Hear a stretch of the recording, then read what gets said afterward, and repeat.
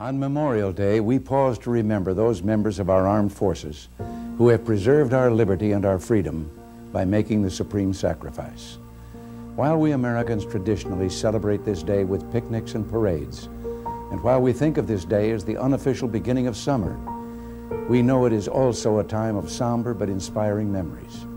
Memories of so many courageous Americans who, while wearing our country's uniform, fought and died so that we could enjoy the blessings of this day, so that we could live in peace and freedom. Today we pay solemn tribute to our fallen countrymen. We know we can never give them as much as they gave us, but we also know that our generation and succeeding generations can, by keeping the flame of freedom burning brightly, ensure that they did not die in vain.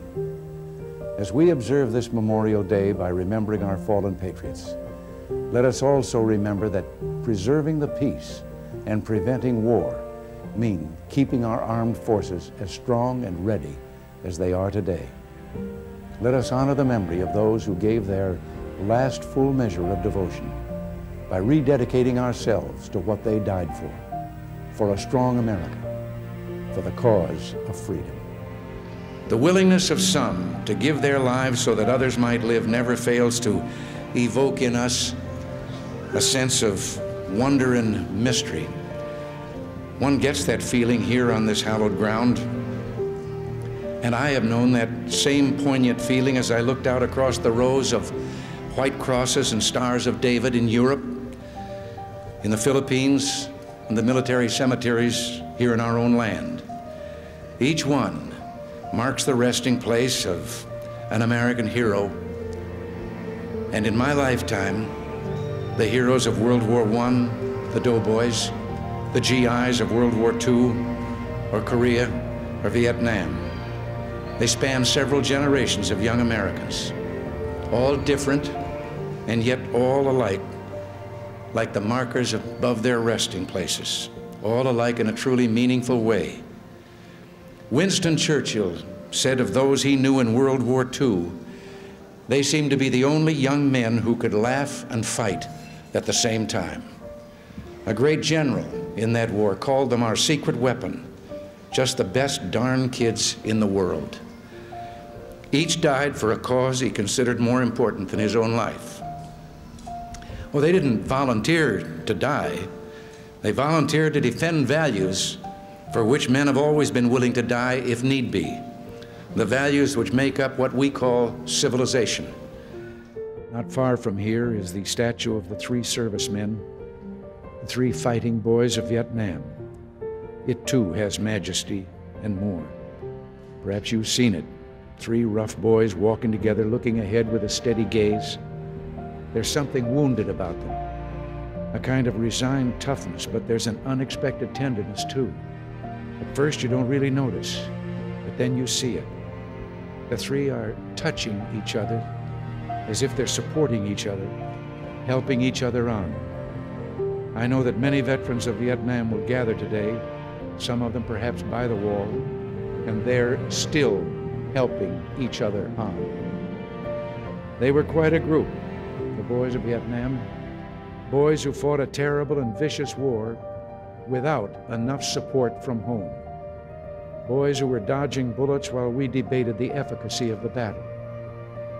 It was often our poor who fought in that war. It was the unpampered boys of the working class who picked up the rifles and went on the march. They learned not to rely on us. They learned to rely on each other. And they were special in another way. They chose to be faithful. They chose to reject the fashionable skepticism of their time. They chose to believe and answer the call of duty. And then there was this newspaper account that appeared after the ceremonies. I'd like to read it to you. Yesterday, crowds returned to the memorial. Among them was Herbie Pettit, a machinist and former Marine from New Orleans.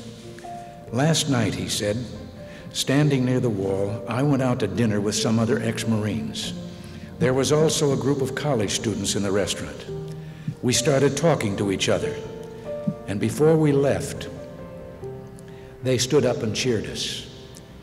The whole week, Pettit said, his eyes red, it was worth it.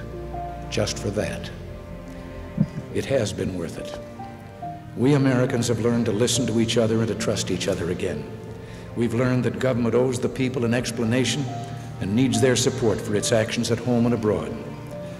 And we have learned, and I pray this time for good, the most valuable lesson of all, the preciousness of human freedom. The debt we owe to those who have left home and family to serve this cause is beyond measure. But our greatest debt of all is to those who fell in battle. Their ranks are legion, the stories of their heroism countless. Many of them lie beneath the soil of distant lands, and many here at home.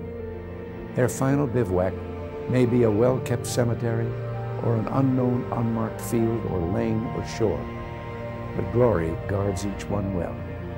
These heroes who fought with all the faith and valor that free men can muster.